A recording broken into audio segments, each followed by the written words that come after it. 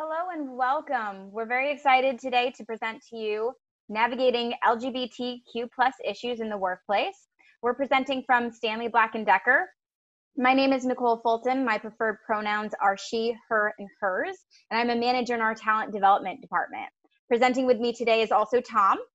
Hi, I'm Tom Pelletier. My pronouns are he, his, and him, and I'm the Director of Advanced Manufacturing for Stanley Black & Decker. Elise. Hi, I'm Elise Gauthier. My preferred pronouns are she, her, and hers, and I'm a plant manager for Stanley Black & Decker. Mimi. Hi everyone, my name is Mimi Gonzalez. I work in human resources at Stanley Black & Decker, and my preferred pronouns are she, her, and hers. And Sophie. Hi everyone, my name is Sophie Johnston. I work at Stanley Black & Decker, obviously. I work in the trade compliance department. I am an import specialist, and my pronouns are she, her, hers, or they, them, theirs. And so today, let's take a look at some of the topics we'll be covering. We'll be looking at how to become educated in your job applications, using pronouns in the workplace, dealing with microaggressions in the workplace. What does it mean to be an ally? Finding an ally at work, dealing with a lack of understanding in the workplace. We'll hear some personal stories from the folks on the panel today. And then lastly, we'll share some resources for you. So with that, I'll turn it over to Tom. Hi, everyone. Most of you are in high school or just graduating or in college and graduating college, and you'll be looking for your first part-time or full-time job. So with that, you'd want to find a company that's open to diversity and inclusion and respects the LGBTQ plus community. So one of the first things that I recommend doing is going out to the website of each company and find out if they have a diversity and inclusion tab. This will give you an indication if the companies have policies respecting the LGBTQ community plus other communities that are out there. And once you secure a job interview, ask the representative about the diversity and inclusion policies if you feel comfortable doing so. They'll be able to let you know if the company has them, or if they don't have them, you may be able to, if you're comfortable, teach them about why diversity and inclusion is important to you as an applicant for the company. Ask the human resource representative if they have an employee resource group. These are groups that are specific to different communities, and if they have one for the LGBTQ plus community, you'll know that they're open to, they're very open to the D&I. If applying to a small company, some of the small companies only may be one employee, your boss. If you feel comfortable when you apply for the job, ask them if diversity and inclusion are important to them. And then if they don't, you could explain to them why it's important to you. Check on for larger companies, corporations. Check the Human Rights Committee,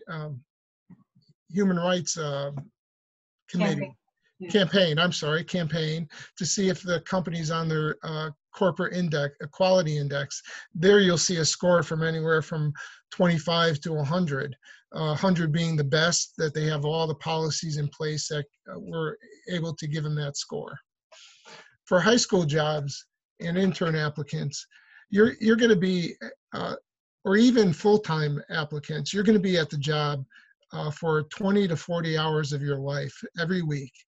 And it's important that you enter a company that is open to diversity and inclusion. Apply to the company who values D&I. Bring your true self to the company every day you go to work. This will enable you to feel comfortable and valued by the company. And also remember, your skills are valuable. Your talent that you bring to the job every day is valuable. So you need to go to a company that's open to D&I and the LGBT community. Okay. And that brings us into pronouns in the workplace. Gender pronouns are specifically referred to people that you are talking about. So some of the pronouns are she, hers, and hers, he, him, and his. And then for the non-binary group of people, they like to be referred to as they, them, and theirs. And it's important that people use the right pronouns that you want them to use. These are your pronouns. They're not preferred pronouns, they're your pronoun. So using the right pronouns show a sign of respect, that people respect you for who you are. It validates that who they are. Pronouns validate who you are as a person, and people should respect that. It's a very easy thing for people to do, but people are not always accustomed to use pronouns for people who may appear to be female or maybe non-binary or male. If you happen to people think you're male and you prefer female pronouns, you need to explain to them that that's what you prefer. You prefer to be she, hers, or hers. You cannot always tell which pronouns to use by someone's appearance, and that's very important. That's why you need to explain the pronouns you prefer to be used for you. When becoming part of a new workplace, inform the people of your pronouns. Introduce yourself by using your pronouns. For example, hi, I'm Jennifer. I go by she, hers, and hers. Or, hi, I'm Jim. I go by he, him, and his. So this is very important that you introduce it to these two new people that meet you right when you meet them for the first time. If the people use the wrong pronouns, it's not because it could be a mistake, and they may not have intended to disrespect you.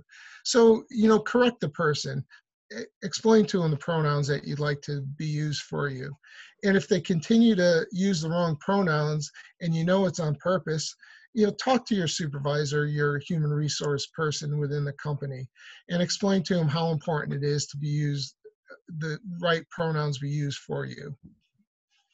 And also, if you're in a company with emails, you'll have an email address. You put your pronouns in your signature block, like I show as an example in the bottom corner. This way, it'll help introduce your pronouns to every person that you send an email to.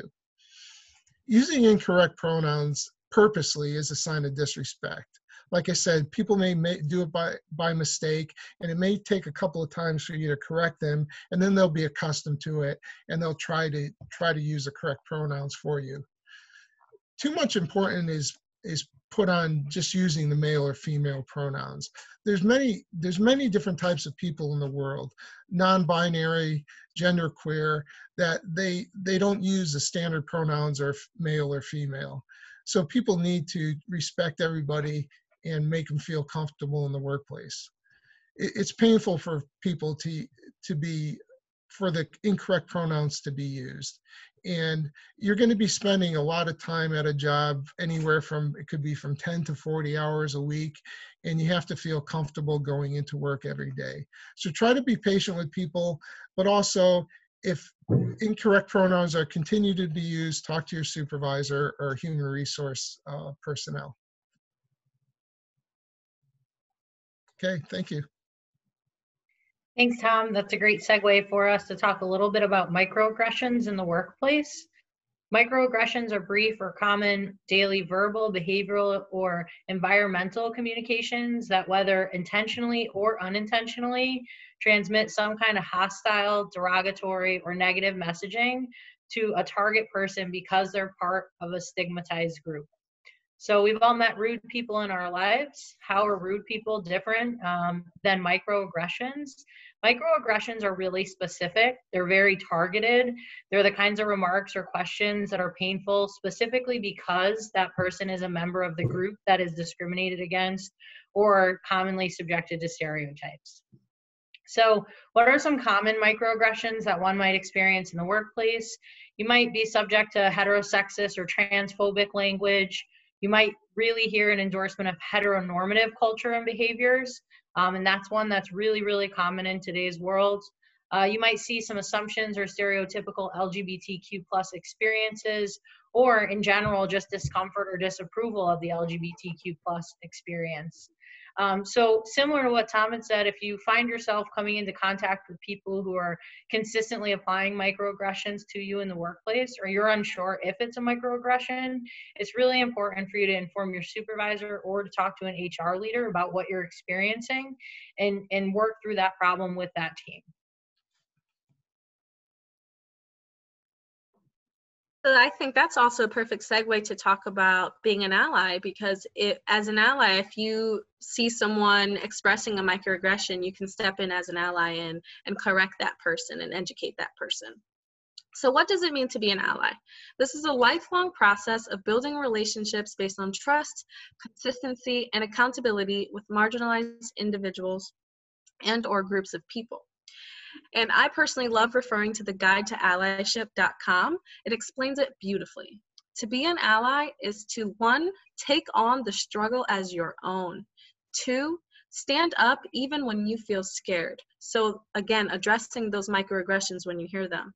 3, transfer the benefits of your privilege to those who lack it. And 4, acknowledge that while you too may feel pain, the conversation is not always about you. So other key takeaways here. Often people in the LGBTQIA+ community are burdened with having to educate other people on this, along with many other topics. There are several resources out there to become informed, as well as attending virtual events like this one to stay engaged and to learn more. And I think it's very important as allies to take on that responsibility to educate one another, to just take away that burden from people in the community and just to really prove our allyship to them and commitment to them, to being engaged, to being informed, and to also leverage our privilege to protect them and to protect one another.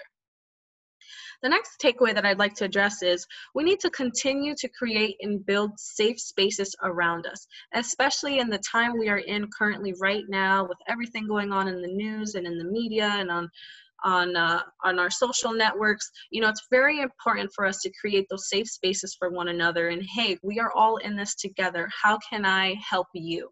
And I think if we go on with that mindset, we can make more progress and really work together towards a better world. And what I would love to leave you with is a quote said by our very own Robin McHalen. You don't have to keep up, but you have to keep open. And this is something she said to me when I was interviewing her for a community one-on-one with my work with the Obama Foundation. I was just interviewing her on how True Colors came about. And I really appreciated this statement, you know, with new identities coming about in the community, as well as pronouns that we are constantly learning about. You know, there's a level of expectation where, you know, you don't have to keep up, but can you try to understand, and can you please try to keep open? So I just love that. I say it all the time. And Robin, if you're listening, thank you for teaching me that. And to learn more about being an ally, I'm sure True Colors has lots of resources, but another resource here is the guide to allyship.com, which was a project created by a powerful Black queer femme, Amelie Lamont. And thank you for listening, and keep being an ally. So, finding an ally at work. I think, as Tom mentioned earlier, you know, you might not know who is an ally at work. And we mentioned earlier ERG, or an employee resource group. And at an employee resource group, you may be able to find allies there, or someone at work who can create that safe space for you, and thus you can create a safe space for another person as well. ERGs provide a resource for leadership regarding employee and community issues that are going on at work. This can provide a clear communication and dialogue with our leadership to really tune into what's going on in the community. And that way we can get our CEO and leaders to really advocate for solutions that can help address those issues in the workplace. Being part of an ERG also builds a supportive and respectful and, most important, inclusive culture for everyone. And, you know, I think also being part of an ERG, everyone can be an ally. And this is something that we emphasize. You know, you don't have to be a woman to be part of a women's network, or you don't have to identify in the LGBT community, you know, but you can be an ally and still be part of the community and advocate for one another. So that's something we're always trying to push as a key takeaway and message. here, picture, this is the Stanley Black & Decker Pride and Allies Network. So this is us at the Pride Parade in Hartford last year. It was so much fun, and this is something I look forward to every year. And one thing I'm really proud of as well is we have an LGBTQIA+ 101 training program where we educate employees and managers and leaders who really want to learn more and become more culturally competent in regards to learning about the community, as well as how to become a better ally at work. So thank you all, and thank you for listening to me today, and I hope that you enjoy what we presented today. Okay, and then to wrap up our discussion here, I'm just going to cover dealing with the lack of understanding in the workplace. And this is really just, if anything, a little bit of a summation of what we discussed, as well as things that you should keep in mind as someone who is a part of the Pride community yourself, if you are. The first thing that I would suggest doing if you're new to a company and you're part of the Pride community and you want to figure out how to find your people, I would suggest finding an ERG to join. That was the first thing that I did. If you don't have an ERG at the company that you just started working at, you can go ahead and try to start one yourself. It's always a good idea to do. You could also try to find, if there isn't an ERG, or if you don't feel comfortable joining an ERG and outing yourself in that way, you can also try to find a support group within your workplace, whether that's just from one coworker or a group of people who are either a part of the community themselves or who you know are allies. And whoops, sorry. You can use those people, whether they're part of the community or they're allies. You can use also the number of people that you have banded together. You can, as a group, educate others. Or if you feel comfortable, you can educate others yourself. The other thing that I would suggest doing is scheduling a meeting with HR. If you, this is especially helpful if you've dealt with microaggression or some type of discrimination in the workplace. I would definitely suggest reaching out to HR. The first thing that I would discuss with them is your experience in the workplace. What did you deal with, whether it was a microaggression or any type of discrimination? Definitely make that known with the HR person you're meeting with. Explain how that experience affected you in the workplace, and whether people know it or not, microaggressions on a large scale, if you hear it over and over again, they start to affect you. Whether you're at home, in the workplace, in the community, they affect you. So it's important to vocalize how that microaggression or how that type of discrimination affects you, because it does. Ask HR where either you can offer support or where they can offer support to you or to people from the community. You can ask them if they could provide training to the employees. You can ask them if you could start an ERG to help spread awareness.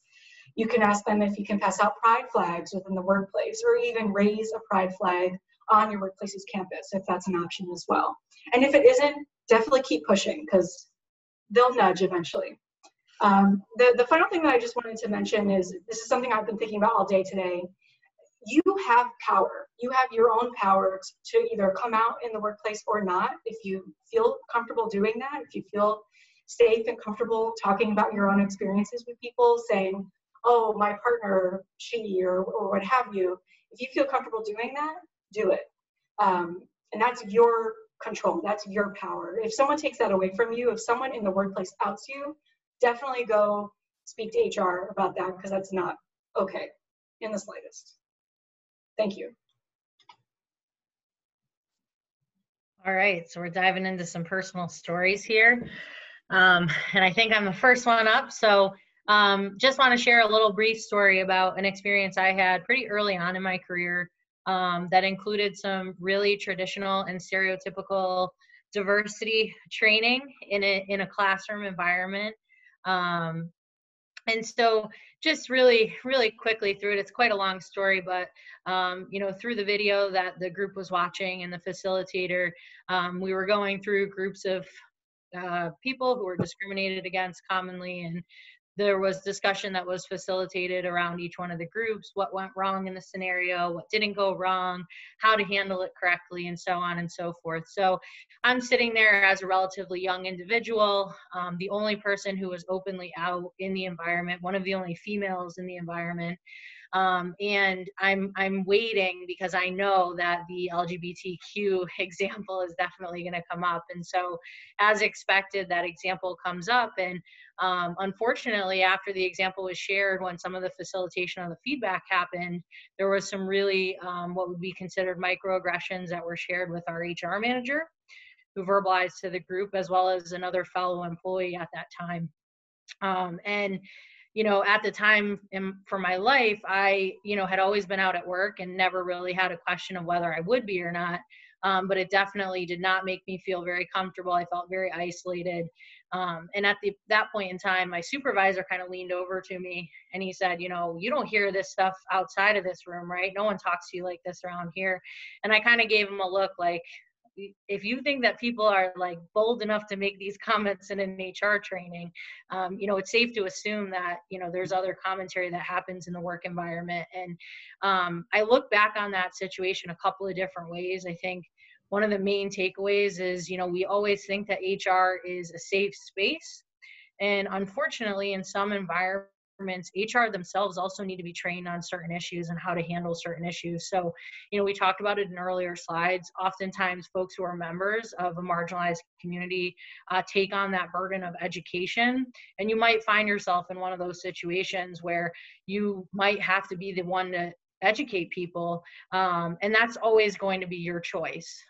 In that event, I made it my decision not to educate that individual because I had no interest in interacting with them, and I felt comfortable with who I was, and I kind of moved on from the situation. The other thing that it made me really think about was, thankfully I had my supervisor there who was an ally, and I knew him to be an ally. But I also kind of thought back on it, in reflective time, is how would I have felt if he wasn't in that room? To kind of back me up and to make my feelings feel validated and to justify, the commentary that was heard as inappropriate. So, it made me think a little bit differently around how would I plan if there wasn't an ally in the room? How would I support, myself, and how comfortable would I feel? And what it's really led to for me is just in general, being my own ally, being my own advocate, and making sure that I'm educated and I feel comfortable in the situations that I put myself in, that even if somebody isn't in the room who can kind of stand up and say the right thing, I feel comfortable doing so now.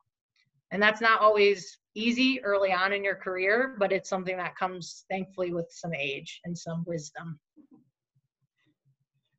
Thank you, Elise. So I'll just share my personal story as well. This is previous to when I started working at Stanley, thankfully.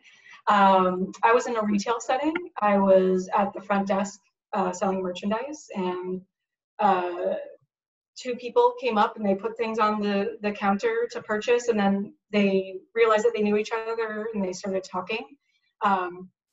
And the conversation, I wasn't a part of it. I was just trying to do my job behind the desk. But they were right there at the desk, having this open dialogue with one another. The conversation morphed into, oh, it seems like all of the young kids these days are coming out as gay or trans or bi or what have you. And it just makes you question things. And I just found it incredibly disrespectful as someone who was a part of the community myself. I was extremely insulted because gays and trans people have not been around, they've been around since forever. It's just that the awareness has become more apparent now, and there's more discussion about it, and people feel more safe to be out now. So I think that notion that this is a new thing is just ludicrous. At the time, though, I didn't, because of the position I was in, because I was working retail, and there wasn't really much of a support system within the workplace. It was a very small nonprofit organization. I didn't feel comfortable speaking up. I thought that if I spoke up, I might lose my job, which even still today sits with me. It's something I carry. It's something that my choice to not speak up is something that I still feel shame about. Even though it was 3 or 4 years ago. So I guess with that in mind, there are two key takeaways that I would say, one of which I didn't put down here, but I'm just realizing now. The first is, as you can see here, if you don't feel that you have the power to speak up and you're worried about being fired for speaking up, that company does not deserve to have you there. They don't, you're just better than that. You deserve better than that. And that's something that I realized more and more as I kept working there. I realized that I deserved better than the environment that I was working in. And then the other thing that something that's also important to think about as well, at the time I didn't feel comfortable speaking up. And usually I am that type of person to speak up, but I think within the workplace environment, at least at the time in my life where I was, I didn't feel comfortable doing that. But as I mentioned, even still, 4 years later, I still feel shame about not speaking up. Because if I had spoken up, maybe I would have been able to change those people's minds. So another key takeaway that I would say is, if you're a part of the community or if you're an ally, think of, I would suggest to mentally prepare yourself for a situation wherein it's important for you to speak up. Think about, okay, let's just say something like this happens. What would I do in that situation? It's important to kind of walk yourself through that process, because for me, previous to that point, I had only spoken up within a family context, or within like a school context, or within being with friends, within that type of context. So I felt safe to speak up. I felt safe to be able to speak my opinion. Within the workplace at that time, I just didn't feel safe doing that. But I think I would have felt more safe if I had prepared myself for that type of situation. So that's something else that I would just suggest considering. That's another key takeaway that I would recommend you think about. Again, either as an ally or someone who is a part of that community, just kind of try to prepare yourself, because I can say I'm not happy about what I did, and I wish I didn't carry that shame. I wish I could turn back time and speak up. So just think about that. Do you want to carry that shame, potentially, if you feel that, or would you rather speak up? Just something to think about. Right. Adding my story. So I last year we had a call for allies to speak at an event and really share their story and around why it's important to be an ally. And I really didn't know that I necessarily had a story to share, but I felt that it was an opportunity for me to, be a visible ally and to support the community at my company. So I volunteered to speak a little bit about my own experiences and why it's so important in my life to be an ally to the community. It's very important to me. It's very important to my family. And after I had spoken at this event, someone I didn't know in the company had approached me and told me how meaningful it was to hear me speak about being an ally. And it really showed me how much power that you do have as an ally, and that how much it really can be supportive and how much you can really do meeting that call of supporting this community. So there really is so much that you can do as an ally, and it even takes little things to help support the community, and it really goes a long way. So there's really a lot that you can do as an ally, and there's so much power to it. And I'm just so grateful to be able to be a part of that community at my company and really support that, and really make sure that everyone really has a safe environment, and that I'm part of providing that.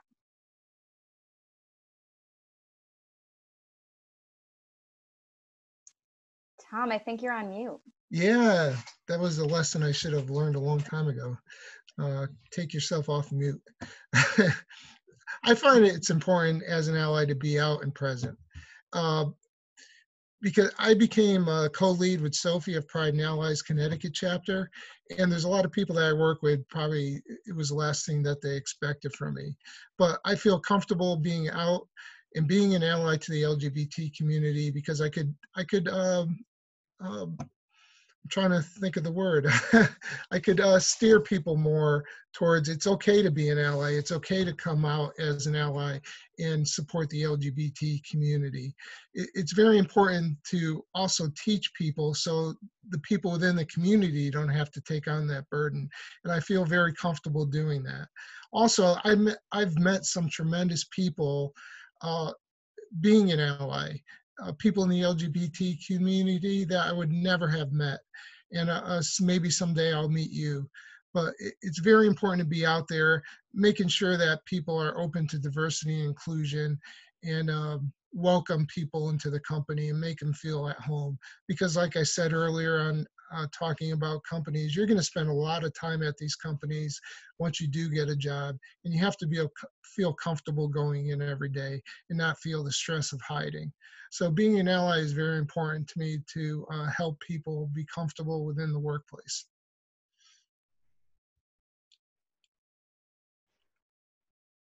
All right, we've got some resources for everyone. If you want some more information on anything that we covered today, we do have a lot of resources, and you can always reach out to Sophie or Tom for any more information, or if you need any help navigating any of these issues that we've talked about today. I also just wanted to, I wanted to put in my email address as well. If if there's a job that you're interested in applying to at Stanley Black & Decker, but you don't have a way in, feel free to contact me. I'm happy to reach out, and speak on your behalf. I would obviously need to meet with you a little bit to get to know you better to be able to do that, but I would be more than happy to do that. The more people from the community we have in the workplace, the better. So yeah, please reach out. Be proud and value yourself. For sure. All right, with that, thank you so much for joining us today. Thank you. Thank Thank you. you.